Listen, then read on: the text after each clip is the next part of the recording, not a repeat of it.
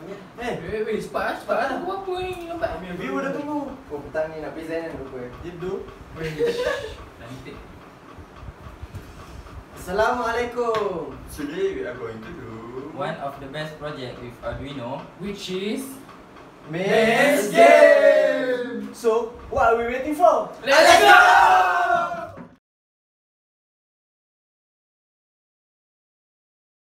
The first step is making sure that we have all the components we need to finish the project. First of all, and of course, we need this Arduino. It's up to you to use Arduino, but we need Arduino to do the coding. And we need a breadboard. And a bunch of females and males jump wires, LEDs, resistors, buzzer, and some of insulators we need because we don't want our hands to get the electricity, so we need insulators to deal with them. And the maze, it's up to you guys to use as long as it is conducting electricity, it will be good. Last but not least, we need a box. If you are using Arduino Nano, maybe you don't need it, but we are using Arduino Uno, so we need the box for the concealment and the test. We proceed to the next step. So guys, we move to the next step. That is, we want to put the LED and the resistor. Alright, first thing first, we need to punch some holes.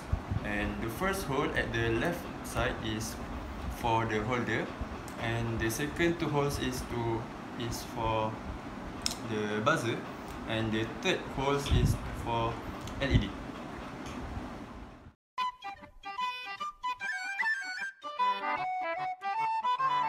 It's the dream.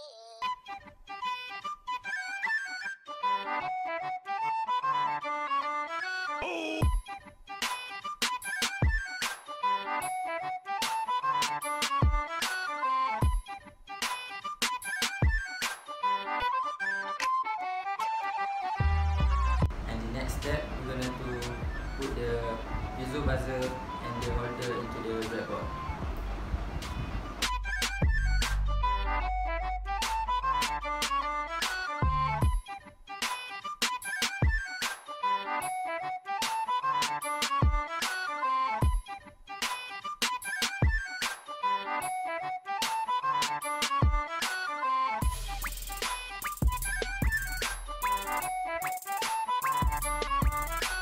Next step, we are going to connect all the components from the breadboard to the Arduino Uno, and we are going to put the copper wire into the box and connect it with the Arduino Uno.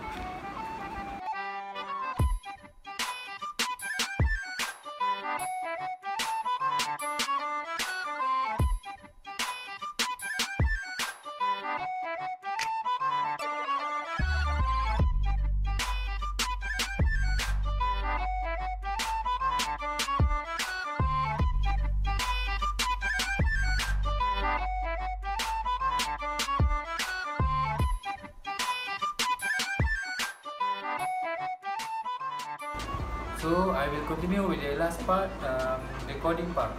Let's go.